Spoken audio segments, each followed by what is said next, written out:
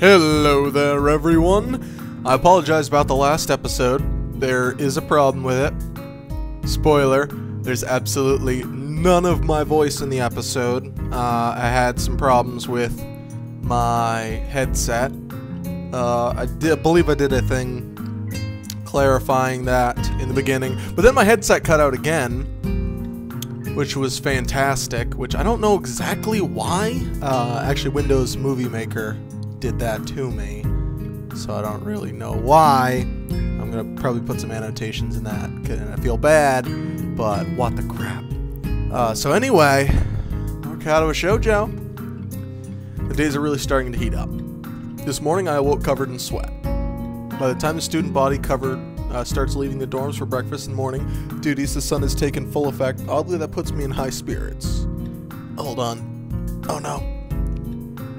Dang it.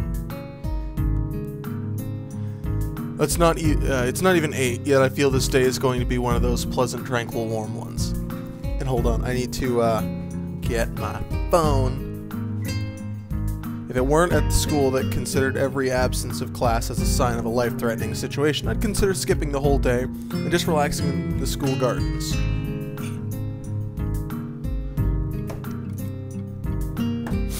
Yes, today will be genuinely lazy day. For a second, I stop in mid-stretch and consider the nurse's warning about exercise. Maybe I should have kept up those morning jogs. Running with someone like Emmy might have been a little testing, but if I worked at my own pace, who am I kidding? I couldn't stick to something like that without some kind of motivation.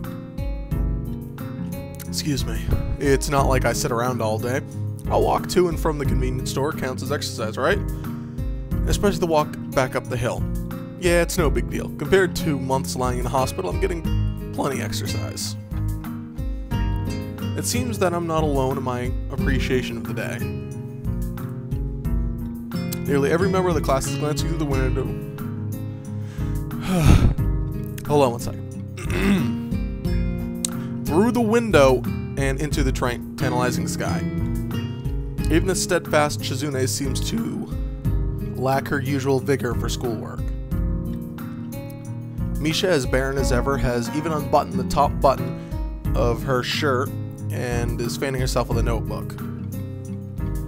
I must be staring now. She's sticking her tongue out at me. However, she shows no sign of halting her efforts, nor is she trying to hide the fact.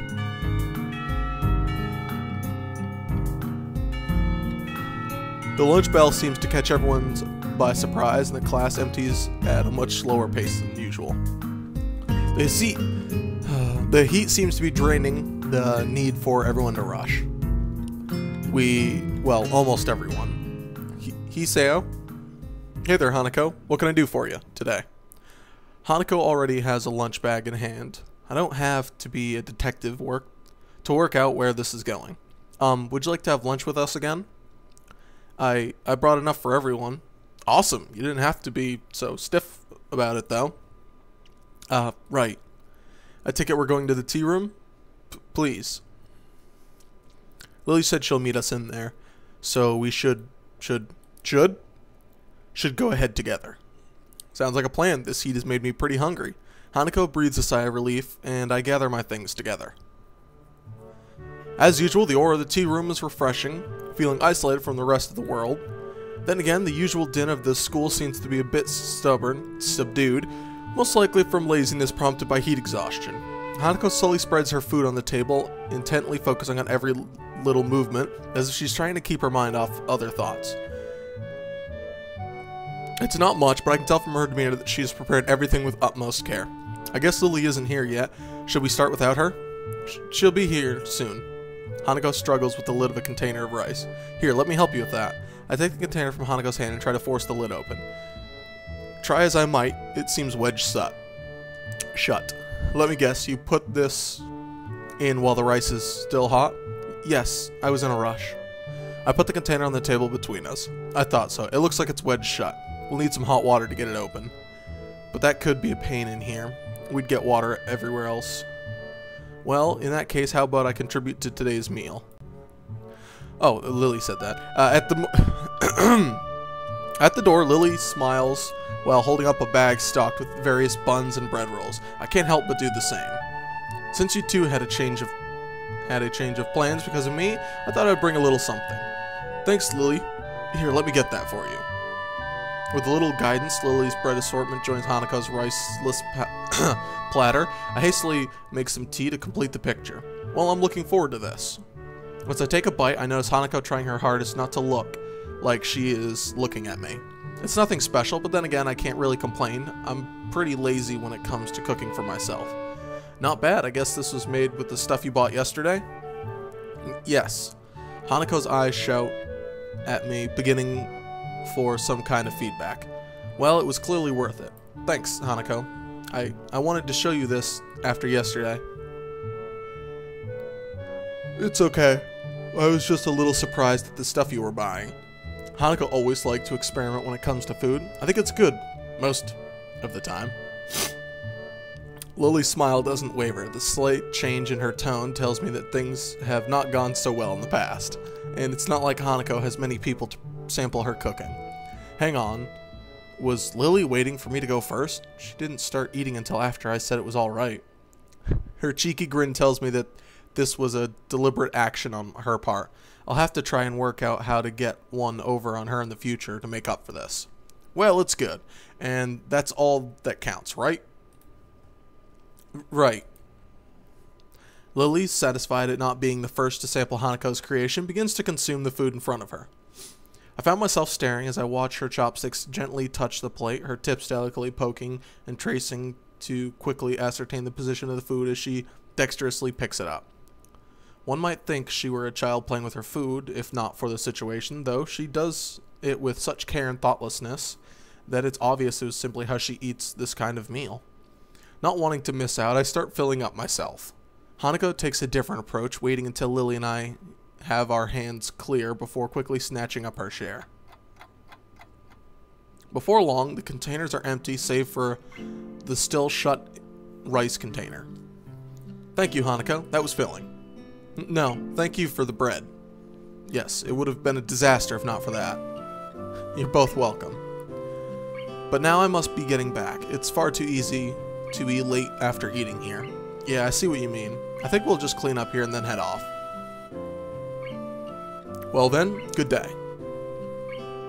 Lily leaves her cane tapping away down the quiet hallway. Hanako and I quickly pack our things and stay seated, waiting for the bell. Together we stare out the window and into the endless azure sky. If it weren't for the pealing of the bells, I would have sworn that time had stopped. The urge to skip class rises in my gut. I should have glanced at Hanako, who shows no sign of moving either. Not just yet. The interval between the warning bell and the end of lunch bell passes in the blink of an eye. We really should go. People will freak out and start to search party if we skip. Hanako sighs. You're right. Slowly she rises to her feet and I follow suit. Silently we make our way up the old stairs to the 3rd floor and then to our classroom. At the door I take point and open the door ahead of Hanako, bowing my head down in apology in advance. I'm sorry we're late, teacher. I'm greeted not by stern words nor by an angered instruction to take my seat, but simply by the silence created by 15 or so students trying not to laugh. Muto, ever tardy, has yet to arrive. However, the fact that Hanako and I have arrived together is blatantly obvious. That makes about 14 students trying and 1 student failing. The lovers return. Yeah, thanks. You can calm down now. I step through the door and realize that Hanako is firmly pressed against my back, hiding herself from the class. With my steps coming closer to my desk, she eventually breaks free and stiffly walks to her own. Her efforts to mentally block everyone's presence from her mind are fairly clearly on her face. Quickly checking the door for any signs of the teacher's arrival, I make a trip to Hanako's desk to whisper in her ear. Don't worry about Misha, she's always like this. I enjoyed myself today. Don't sweat it, okay? Hanako nods her head behind her folded arms, but still doesn't show her face. I yearn to stay and console her more, but Muto picks this exact moment to enter the class. Halfway through his lecture, as if he started it in the hallway. Which, of course, is directly proportional to the charge, but inversely proportional to the square of the distance. He's so engrossed in his speech that he doesn't even notice me sneaking back into my seat from Hanako's desk. While Muto's spiel? I think that's supposed to be spiel. But anyway, rambles on. Misha leans over to me. The teacher may not have noticed your tardiness, but I did. That much is obvious from the show you just put on. I have been instructed to let you off the hook for today, but only on one condition. Oh, and what would that be? You have to help us this afternoon. I crane my neck to look over Misha's shoulder. Shizune is conveniently not making eye contact with me. Fine, just for today. I've already told you I'm not joining the council, remember? Of course, doing so could be considered. She looked down at her notebook, obviously looking for her place in her script. Under duress, and hence would be against regulations. How very strange of you to be considerate of the regulations now. Things should be done by the book. It's just that the book hasn't been written for every situation, so there are times when it can be ignored. And yet you too wonder why no one else wants to be in the student council. After poking her tongue out at me, Misha returns to her workbook and we battle our way through the latter half of the school day. Before I can even stand up, Misha and Shizune have placed their hands on both my shoulders. Hey, I said I'd help out. Damn. This is just insurance. Hiseo, insurance.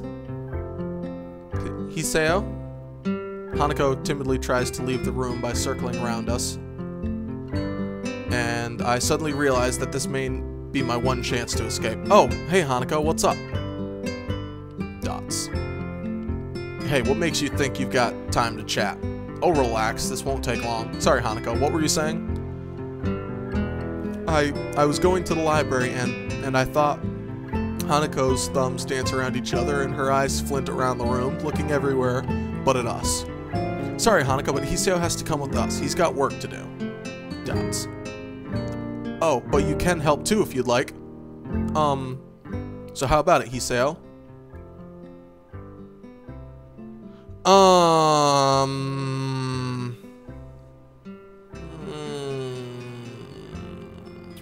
What do you think, Hanako? Or I've done enough work for the council already. Hanako doesn't like people.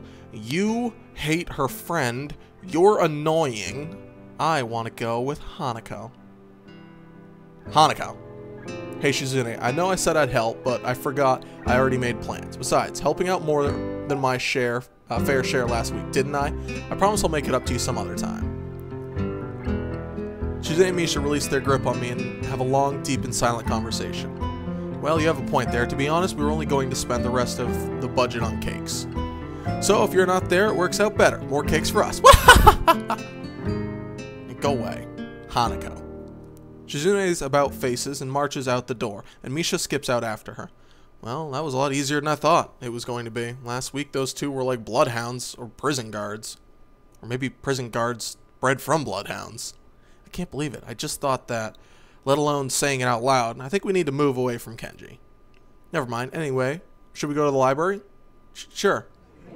Hanako follows me through the still crowded halls to the library using me as a shield. As soon as we are through the door, Hanako bolts for the counter where Yuko is stacking books. Before I catch up, Hanako has whispered something to her. You'd find that in nonfiction, but I don't know where exactly. If you want, I can look it up. Never mind. Hey Yuko, what's all this about? Oh, Hiseo, Hanako is just looking for a book on... nothing. A book on nothing? In the nonfiction section? I was just... I should have glanced at Yuko. She looks like she's about to burst from the pressure of keeping Hanako's request secret. Yuko, what did... Chess. She's looking for a book on chess. I make a mental note to never entrust Yuko with any important information. Yuko? I'm sorry, Hanako. It just slipped out. Well, it's not a secret anymore. Come on, I'll give you a hand. I should really brush up on my skills, too. Okay. Yuko disappeared behind the counter. In shame of Hanako, I wandered into the depths of the nonfiction section. I know this is supposed to be a system for categorizing these books, but I don't see how anyone can decipher it without spending half of their life researching it. That's probably why the librarians I know are neurotic. Towards the end of the aisle, between a book on card tricks and some book on kids' games, standing a single book bearing the title, Chess Tactics for Champions. Before I can reach it, Hanako has the book in her hands, clutching it over her chest. And with that... Well, I guess that's yours. Then, mind if I borrow it when you're finished? Okay, with that, we'll end the episode. I'll check to see if this thing has my audio in it, and I'm actually going to make a separate save file so that if need be, I can record this again. I don't want to, but I can. I will make the same choice, so you don't have to worry about that. You don't even know if I have to replay it. Actually, I think you will. No, you won't. I don't know. But anyway, I hope you enjoyed, and I apologize for any technical difficulties I have. It probably will be a long time before I can get another headset, so I'm going to have to make do. And I hope no further problems happen. Just one of the headphones like broke off, so now it's just uncomfortable.